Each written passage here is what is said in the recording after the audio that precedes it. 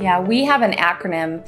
It's B.L.E.S.S, B-L-E-S-S, and it's believe God in His promises, lift up others, equip the church and our friends to participate, serve the working poor, and that's very specific in the working poor. There's a reason for that, but also send others to do the same. And that's part of our mission is B.L.E.S.S, B-L-E-S-S. And that's why we have come up with the name Blessing Broker, because we believe God is the blessing broker. We're just His agents of blessing to go out and not only do that ourselves, but to encourage the body of Christ, encourage our friends, encourage those that maybe just need to understand that if they give a little bit, they can forget about their own problems that they have, because there's a lot of people that are way less fortunate than we are.